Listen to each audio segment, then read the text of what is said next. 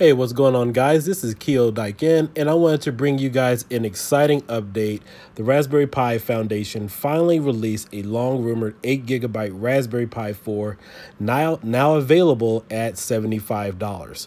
Now, this unit has all the same features that you guys know and love as far as 4K, 4K 60, USB 3.0, USB 2.0, and all the Wi-Fi capabilities that you guys are already familiar with.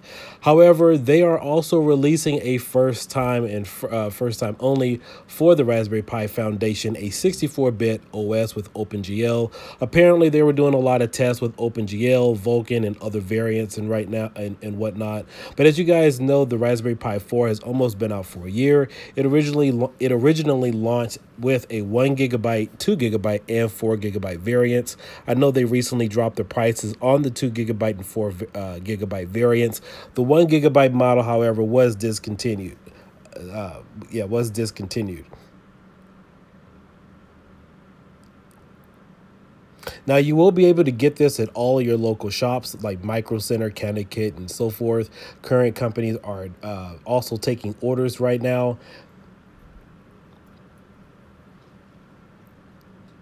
So you guys will finally be able to take advantage of all of the features with this. Now, right now, there's only about 2, maybe 3 64-bit operating systems with this, including Ubuntu and Gentoo. But remember, guys, I did several videos on this several months ago.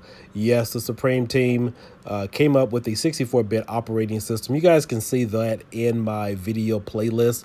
And also, if you guys are using this for retro gaming, personally, I don't see a lot of this being used for retro gaming still as far as improvements. One of the things for retro gaming is the processing speed and not the amount of memory, but you will get a little bit of enhancements and things of that nature on the operating system end. Now, for those of you who already have the Wolfanoz or the Supreme Pro image or the Supreme Pro build, yes, if you go to the desktop, there is already a 64-bit operating system already in there. And yes, you can run Sega Saturn games on it. Check my videos out. I've already done it. But guys, just wanted to give you guys this quick update. Remember, this device is going to go for $75. I'm planning on ordering one, but I'm still debating on whether if I should just get it online or just go to Micro Center and grab one. Let me know your thoughts, comment below. Just wanted to bring you guys this update and keep you posted. Hope to hear from you guys soon. Catch you later, and I will catch you next time.